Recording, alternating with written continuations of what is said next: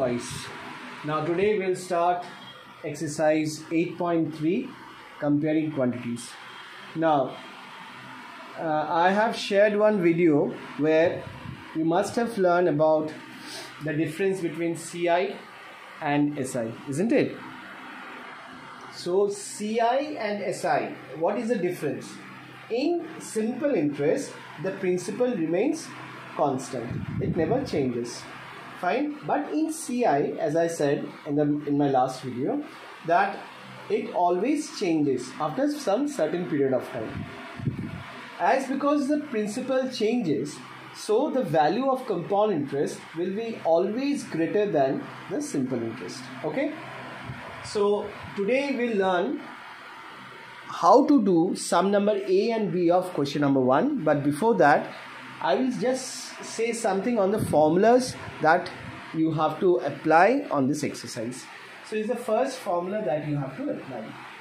That is, if it is written compounded annually, suppose it is written compounded annually. Okay, if it is written compounded annually. So what formula you have to use? You have to find out amount. Now in CI, the first value that you have to find out is amount. After that only you can find out the CI value. Okay. So if it is written compounded annually, then the formula of amount would be P 1 plus R by 100 to the power n. Fine. Now what is P here? P is principal. What is R here? And what is n here? Okay, so P is principal here. Okay, students, P is principal. The amount that we take as a loan or amount that we deposit. In both the cases, we'll consider the amount as principal. I repeat, what is principal?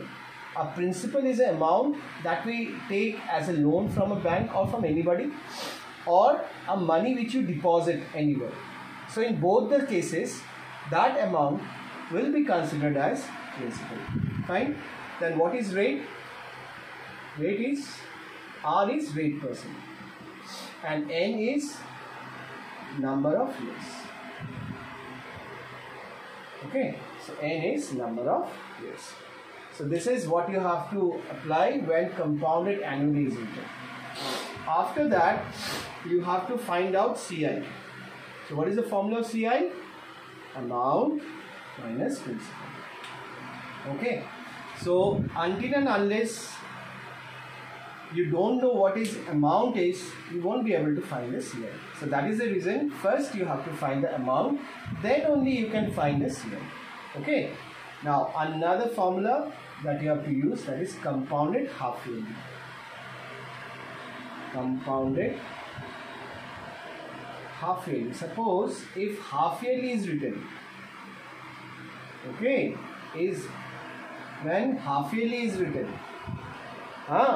So what you have to write? The formula of amount would be A equals to P, then 1 plus R by 2 into 100 to the power 2n. Okay, when n is equals to 1 by 2, if you see that 1 by 2 is written or it is written half yearly, then you will use this formula. Okay, so when n equals to 1 or 2 or 3 or 5, but annually, means annually when it is written, then you will use this formula. That means after every 1 year your principal amount will change. But in this case, compounded half yearly, after every 6 months your principal amount will change. So the return in this case will be little bit higher than the previous one. Fine. Now let's do sum number A of question number 1 and see how to apply these formulas. Now in sum number A of question number 1, you see it is written calculate the amount and compound interest on rupees 1080. That is principal amount is written what? 10800. That is 10,800 is given. Rate is given what? 12 1 by 2%. And N is given, that is number of years is given 3 years. Now if you carefully see with this rate percent, it is written compounded annually. Okay, 12 1 by 2% per annum compounded annually written. So when compounded annually written, so we'll use this formula, isn't it? We'll use this formula. So we have to write the formula.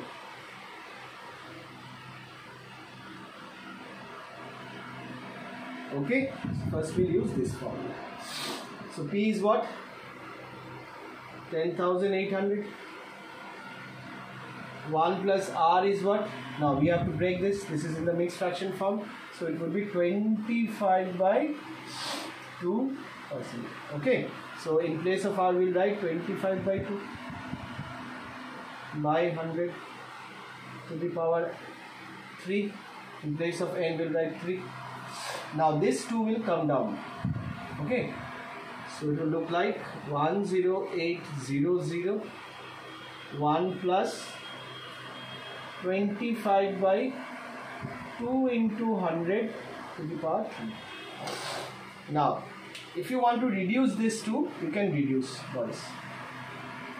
Okay, so that would be 25 1s are 25, 25 4s are 100. Now 4 2s are 8, it will become 4 2s are 8. Okay, so 10800 into 1 plus 1 by 8 to the power 3. Now we'll do the LCM. So 10800, that would be 8. 8 plus 1 to the power 3. And what finally we can write? 10800 into 9 by 8 to the power 3. Okay, so what was the rest part? I'm doing the rest part here, boys. Okay, this side. So your amount would be 10800 into, now 9 by 8 we have to multiply how many times? 3 times, because it is carrying 3 as a power. So 9 by 8 into 9 by 8 into 9 by 8. Okay, so that would be what? 10800 into 9 into 9 into 9 is 729, boys, and 8 into 8 into 8 is 512. Now you will reduce this. Fine. So now you will reduce this and you will get the answer as 15377.34. You will keep your answer only up to 2 decimal place. Now many of the students ask, sir, can we give the answer in the mixed fraction form? I would say absolutely no, because rupees form cannot be written in the mixed fraction form. Okay, because this is rupees. Okay, so amount is this. So amount is this, boys. So now as you know the value of amount, now you will find out CI. CI is what? Amount minus principal. So write the value of amount. 15377.34 minus, and what is principal? This is principal. So 10,800. So your final answer is what? 4,000. Your answer would be yes, 4577. 4577.34. Okay, so this is a solution of sum number A. Now let's move on to sum number B. Now sum number B is very, very important, students. You see that principal amount is given rupees 18,000. Okay, 18,000 is given, and N is written 2.5 years. That means whole 2 years is there and another half year is there. So we have to calculate it in a separate way. First of all, we'll calculate the amount on 2 years, and then the rest of the years, that is we have half year, we have to calculate the rest amount on half years. Now we have to make one formula okay, for this particular thing. So just check it, how I use it. And 10% compounded annually, again written students, compounded annually, that means you will use the previous formula. So now see the formula. So first, for first 2 years, we'll write this formula. 1 plus R by 100. Okay, it is for first 2 years. Okay, so I'm writing it for you. First 2 years. Fine. This is for 2 years. But we have another half year is also there. So how to calculate it? So to calculate this half year, we'll use the half yearly formula. That is 1 plus R by 2 into 100 to the power 2n. Okay. So this part is for half year. Up till here, amount is 2 years. Now this part is for another half year. So let me write it for you. That is, this is for half year. Okay, so 2.5 years. This is for 2 years, this is for half year. Fine. Principal is common for both. That is for 2 and for half year also. Now just put the values now. In place of principal, we will write 18,000. Fine. In place of R, we will write 10. Here we will write 2 because it is for 2 years. Then we'll go to the next bracket, that is 1 plus R will be same, only 10. Now 2 into 100. 2 into n. Now n is what? Half year, because this part is for 2 years and this part is for what? Half year. So for this case, n is equals to 2, and for this case, n is what? Half. So in place of n, we'll write half. Okay. Now we will reduce it. That is, these 2 zeros will be reduced. Just to convert it into the simpler form, these 2 zeros will be reduced, and this 2 will be also reduced. Okay. So the final look will look like 18,000 1 plus 1 by 10 to the power 2, 1 plus 1 by 20 to the power 1 is there, so we will not write 1. Okay, now we'll solve the brackets. So let's try to solve the bracket. 18,000 10 plus 1 2. Okay, and this will be 20 plus 1. Okay, now solve this. So 18,000 into 11 by 10 square into 21 by 20. Now expand this. Okay, expand this. So 18,000 into 11 by 10, how many times you have to write? 2 times. So 11 by 10 into 11 by 10 into 21 by 20. So how to convert into the simplest form? Now we'll first reduce the zeros. These 2 zeros, these zeros, these zeros. Done. Now 2 ones are 2, 2 9s are 18. Isn't it? So the rest part we'll do it here, this side. So A would be equals to 9 into 11 into 11 into 21. Okay, so 9 into 11 into 11 into 21.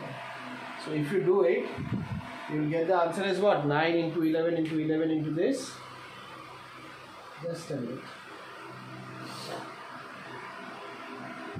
You will get 21780. You will get 21780. Let me just check it, okay?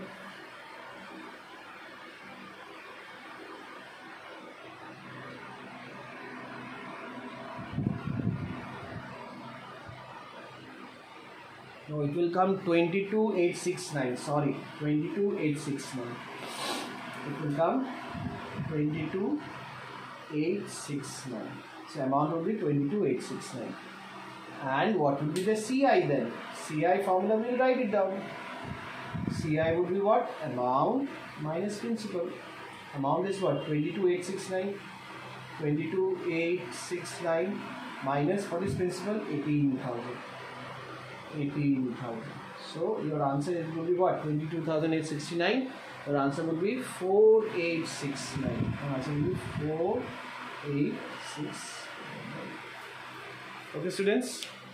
So that's it for today. Thank you so much. God bless you and take care, everyone.